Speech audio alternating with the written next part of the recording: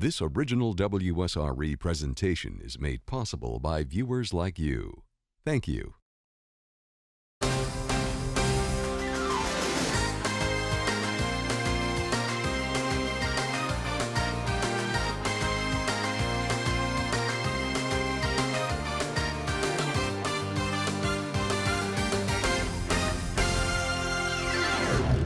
Hello, and welcome to this edition of Pensacola State Today. I'm your host, Wsre Gilbert. I'm so pleased that you have joined us. We have a great program coming up. Pensacola State College will come alive with a pitter-pat of dancers' feet this summer as a popular and growing program enters its 33rd year. Continuing programs aren't the only ones making news on the PSC campus, though. Dr. Ed Meadows is in the studio to talk about programs being offered at Pensacola State and also the 2+2 program. And not all of the learning at PSC takes place in your typical classroom with your typical students. We'll show you why there's something for practically everyone here. And recognizing PSC teachers for their excellence in the classroom. For 33 years, students in the art of dance have been finding their way to the Pensacola State College campus each summer. They spend a week on campus studying various disciplines of dance from instructors who are known around the world for their talent, their choreography, and their teaching abilities. So let's go peek inside the dance studios for a few moments for a preview of what this year's dancers will experience at the Summer Dance Workshop. 1, 2, 1, collapse, step. This workshop is a very special workshop. I feel very passionately about it. I think the overall quality is what attracts people to our workshop. With our instructors, we have all the instructors are working professionals in their field, they're educators. They teach class. They don't just show combinations and have kids do it, they're actually teaching technique.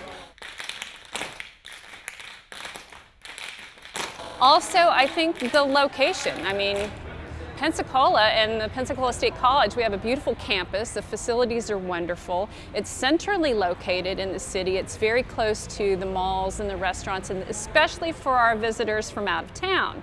We're, 20 minutes from the beach? I mean, it's just a wonderful location.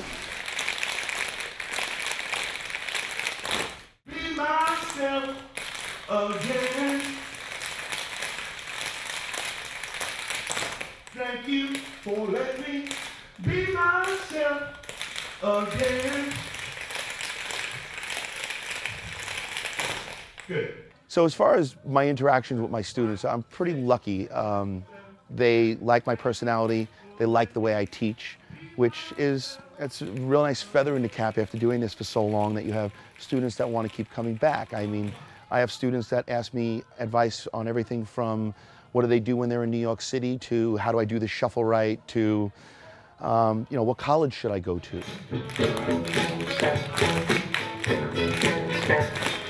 When you bring a kid up to the front of the classroom and work on a step with them, or work with them one-to-one, they're breaking out of their shell. They're becoming a little bit more comfortable being themselves in front of other people.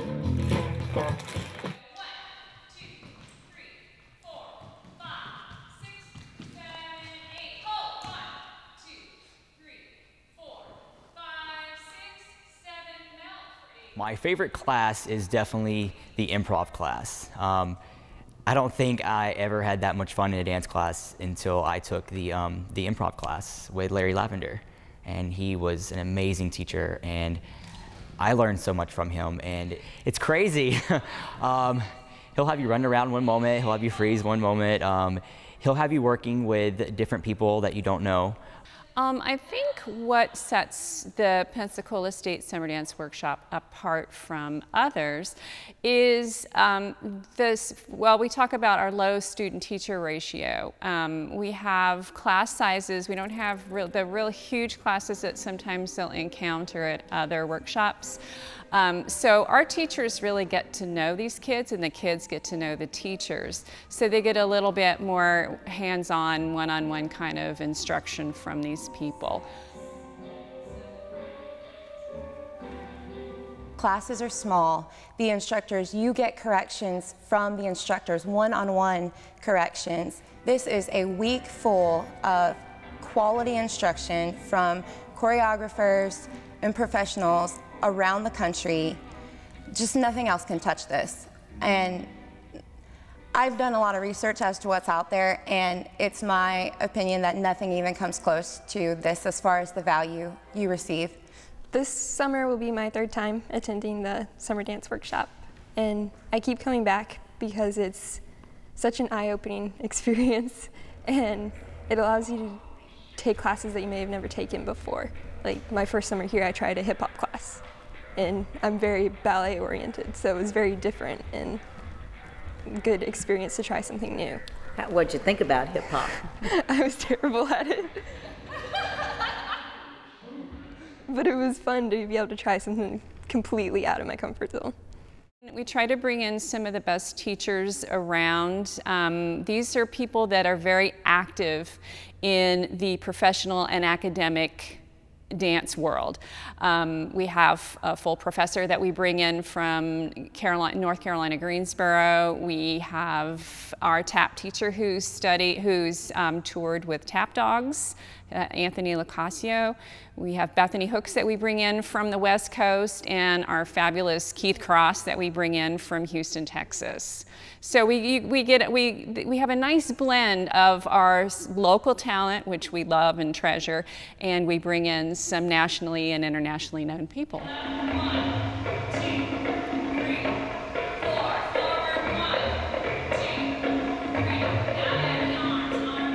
I think it's really important for teachers and students to study with people that they don't normally get to do on a daily basis. Because, you know, we study at our studios, and we like to encourage our kids to go and study with other people. It just enhances their training, and it makes them a well-rounded dancer.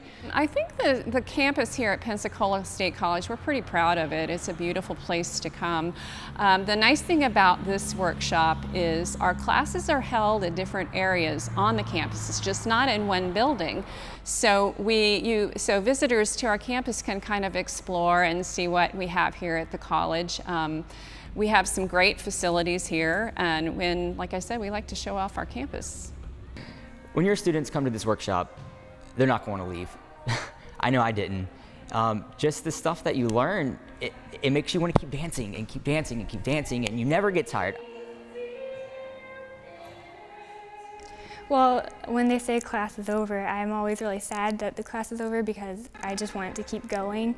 But I'm also exhausted because teachers really push you to do your best and everything. But I just want to keep going, keep dancing as long as possible. I got to meet Gregory Hines, had a conversation with him. It was very cool, and one of the things he said is, we just don't teach tap, we teach life.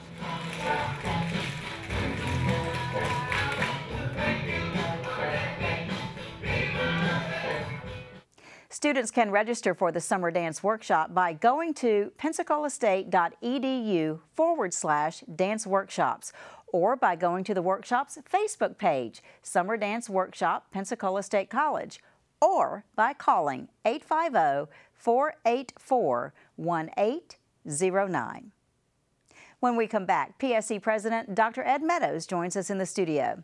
Right now, a look ahead to what's coming to the Pensacola State campus soon.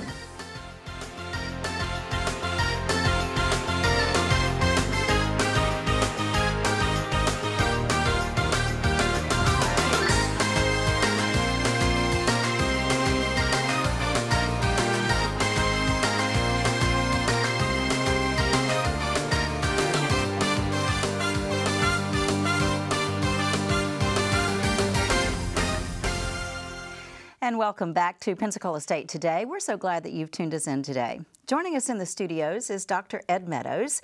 You're a regular guest, and we're always so happy that you dropped by to see us. Well, I'm very pleased to have the opportunity to come by and talk about Pensacola State College. Well, good. Well, in the past, we've talked about the baccalaureate degrees, and we've talked about the associate's degrees. What about the university transfer students? What can you tell us about that? Well, I'm glad you asked You're that. so glad I asked. Yes, I am. You know, our Associate of Art and Associate of Science degrees are a very large part of what we do at Pensacola State, and always has been historically. Our university transfer degree programs offer an opportunity for something that was started in Florida. It's called the 2+2, and it is a national model, which actually is laid out in the legislature that if a student gets an associate degree, Associate of Art, Associate of Science degree, from a community or state college in Florida, then they're guaranteed admission to one of our state universities. And of course, the majority of our students transfer that are in the AA and AS degree for university transfer. They transfer to University of West Florida. And we think we do a really good job with our university transfer curriculum in that 51% of all of our transfer students, once they transfer, maintain a B average at the university. And almost 77% of our students maintain a C+ average or higher, which is above the state average for the other 27 colleges in the Florida college system. So I think that the proof is in the pudding, as they say, and our faculty and staff do, I think, an admirable job in preparing students for the university curriculum. And of course, we have students that also go to the other state universities. But we have a special partnership with the University of Florida that is just beginning. And Dr. Judy Benson and I have agreed to a direct admit program that is very similar to the direct admit programs that UWF now has with Gulf Coast State College and Northwest Florida State College, where they guarantee admission, direct admission to UWF once they are accepted as students here at Pensacola State. And of course, they have to finish their associate degree. But the direct admit program is somewhat of a guarantee that at least they are on track to enter the University of West Florida once they complete their degree. And UWF will have a counselor, career counselor on our campus to advise students on matriculating to UWF as they prepare for finishing at Pensacola State. So we're really excited about that program. That program was piloted by the University of Central Florida with the surrounding state colleges there and was very successful, and Dr. Bentz wanted to extend that concept into Northwest Florida, so we're anxious to get started with that program. Super news, and you also have many new programs right here on the Pensacola State College campus. I'd love to talk about those. Well, if we come back to, one of the major focuses of our mission, which is workforce training, we have several new associate and certificate degree programs. Our architectural design and construction technology programs are really taking off now as the economy is boosting back up. We also have the cyber forensics program, which is a new associate degree program that is to complement our holistic cybersecurity program. And we have a lot of students enrolled this past year and going into their second year there. We also have pharmacy management. We offered pharmacy tech several years ago. This is an AS program to feed the pharmacy tech students to get a certificate, feed them into the associate degree that allows them to move into a middle management position in the pharmaceutical industry. And then we have a new AA degree in social work, as well as our new applied technology welding program. We just received our 2 transport trailers that have virtual welders and real-life welders, and we sent those to Century, our Century Center, where we have a number of students that completed the residential wiring program, and now they're going to be completing the welding program. And I don't know if our audience knows this, but there's a tremendous shortage of welders in the shipyards, and particularly in Mobile, and also with the Airbus industry in Mobile, as well as locally here as well. And these jobs pay anywhere from $18 to $40 an hour. So that's a good living if you want to be a welder.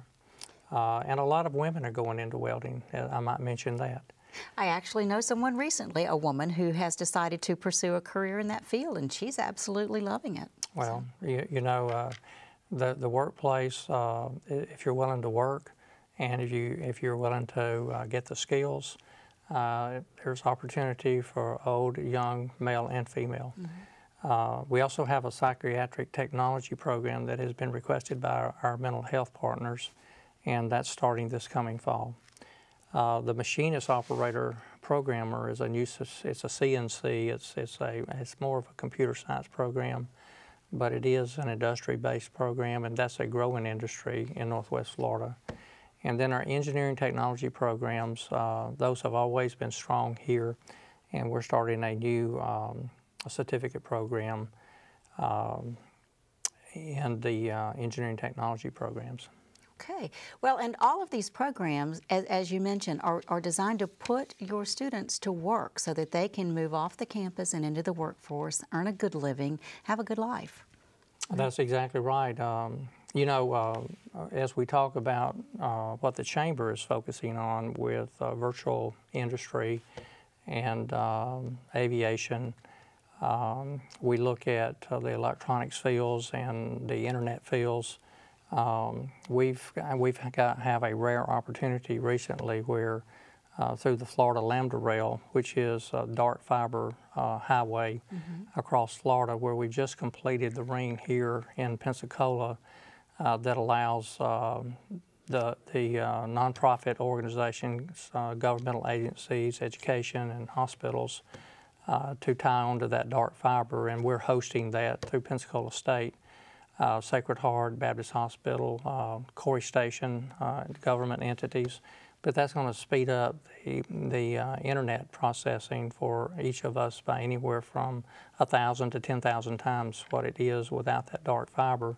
And that's certainly what is needed in Northwest Florida as we look to expand those industries in virtual technology.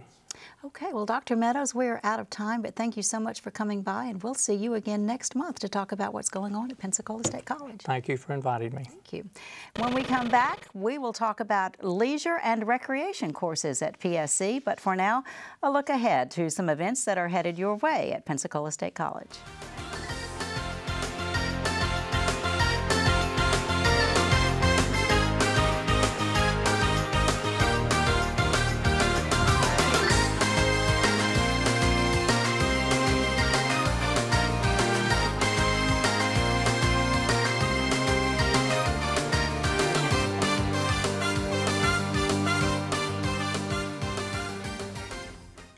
Not all of the learning at Pensacola State College takes place in a typical classroom or involving typical college students. What do I mean by that? Well, why don't we let the expert in the leisure and recreation programs at PSC answer that question as we welcome Frances Yo to our studios. And Frances, you are the coordinator of the leisure, recreation and leisure programs at PSC, and we're so glad you're here today. Oh, well, thank you so much. I like to tell people I'm in charge of fun. Well, that's a good thing to be in charge of. Yes, thank you so much.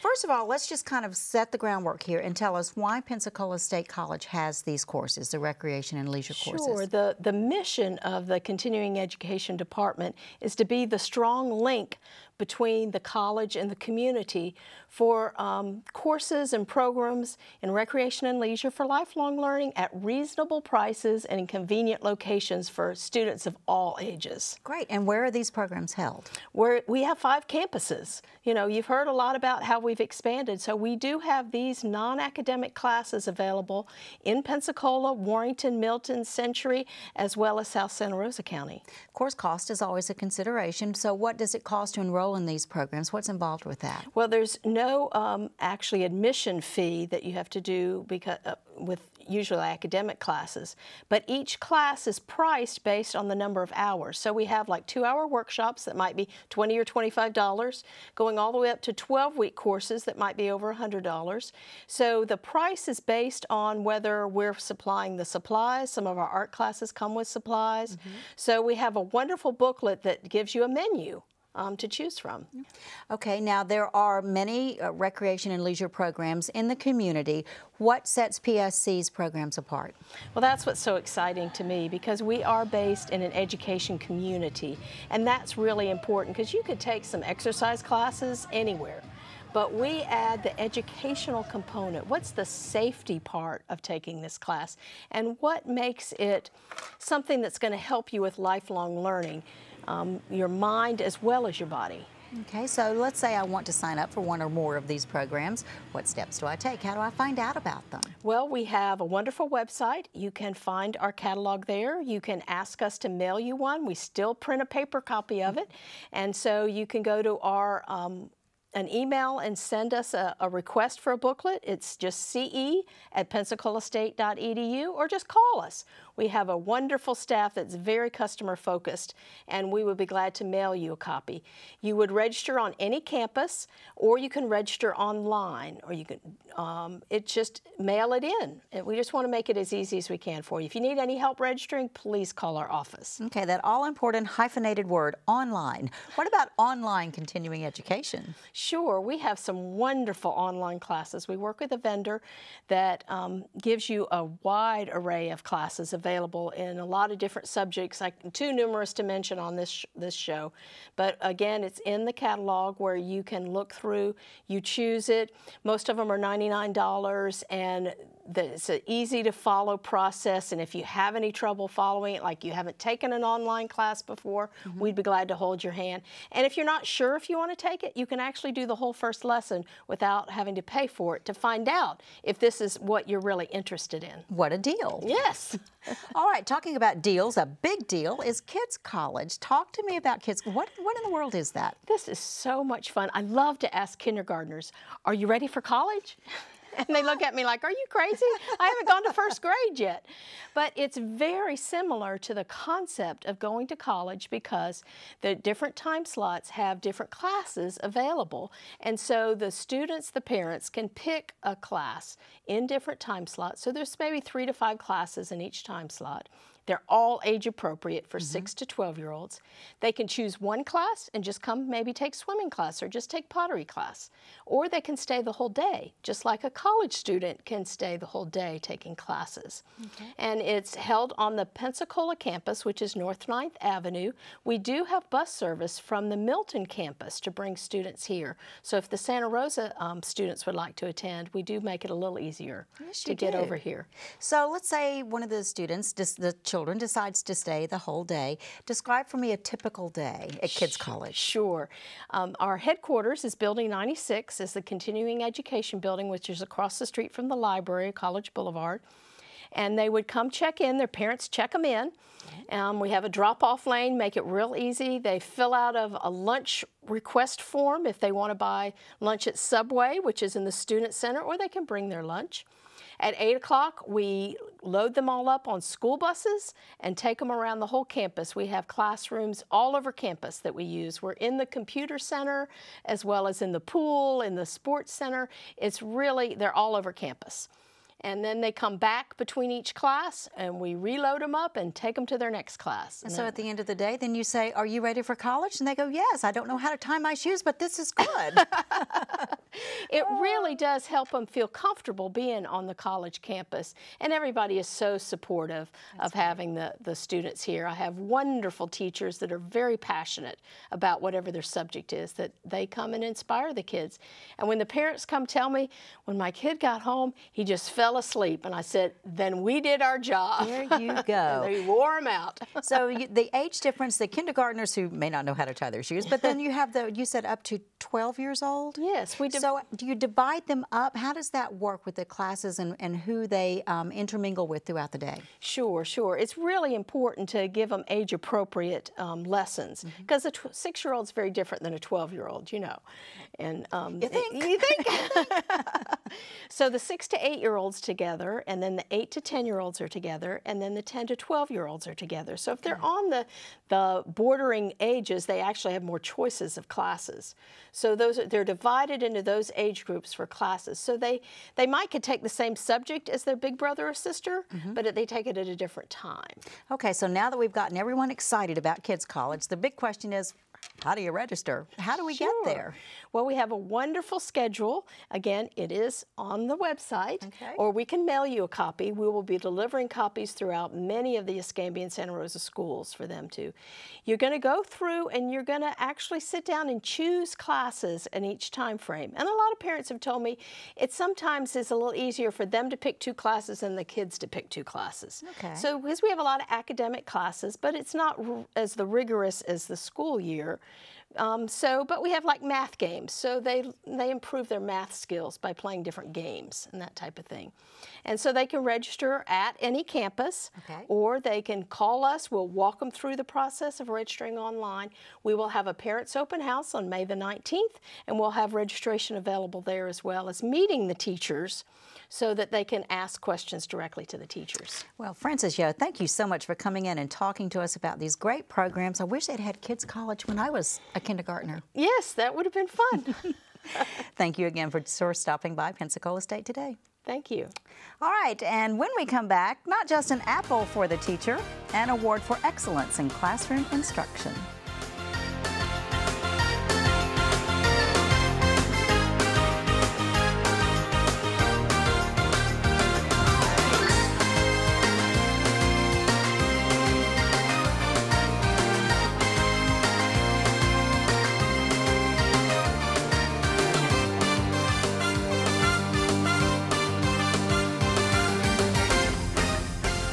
You know, this time of year, students who have excelled in the classroom begin receiving notice of certain honors they've earned. But they are not the only ones. Teachers who have demonstrated excellence in the classroom are also being honored. Recently, the Academy of Teaching Excellence Awards were handed out. Over the next 3 programs, we will profile those teachers. This month, we'd like for you to meet Professors Cynthia App and Amber Carey. I like the use of the negative space. I think one of the most fantastic things about being a teacher is what I learned from my students. The students coming into our programs have grown up with technology that I didn't see until I was in my 30s. And I learn oftentimes as much from my students as they learn from me. I had planned on going out into the business world until I actually got into the production labs, started teaching the students, and started being rewarded with incredible results. And that's one of the advantages of being, frankly, in the art field, is that you see the fruits of your labor being expressed by the quality of the productions and the art that your students produce. But I want you to know that I've been in their chairs. I know how complicated things can be. And I know that sometimes you have to change your approach from one student to another, because what might be clear as glass to you may be clear as mud to the next person. El corazón. Ok, clase. ¿Cuáles son los pronombres de los objetos indirectos? El corazón, it's your heart. Heart is everything, and that's part of the, in Spanish, you have to have that heart and soul and passion, and you have to have that for teaching as well, and that, I think, is what comes through to the students. I really love what I do, and every day that I come in, I really do try to improve every semester and find things that work. So I do feel like I have to live up to that, but I really do enjoy my job, and that makes it a lot easier because I'm already trying to improve constantly, and I think that's part of being a good instructor. Learning Spanish it's hard because we're so ingrained with our English language, which is so different from any other language. Her not being a native Spanish speaker first, I mean, she knew English first, so it's helpful that she went through the same process we did in learning Spanish. Congratulations to all of the PSE teachers who were recognized. That wraps it up for this edition of Pensacola State Today. Thank you so much for joining us. I'm Drexel Gilbert. We'll see you next time.